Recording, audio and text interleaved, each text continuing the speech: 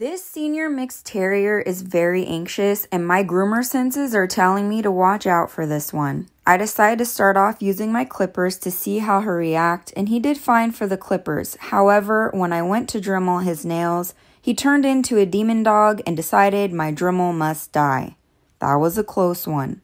Naughty boys get to wear the naughty mask. Now I can safely dremel his nails. Next, I bathe him using my deodorizing shampoo. He did surprisingly well as I dried him for the high velocity dryer. I used my number 7 blade to smooth out his body. I very carefully trim his face and his head.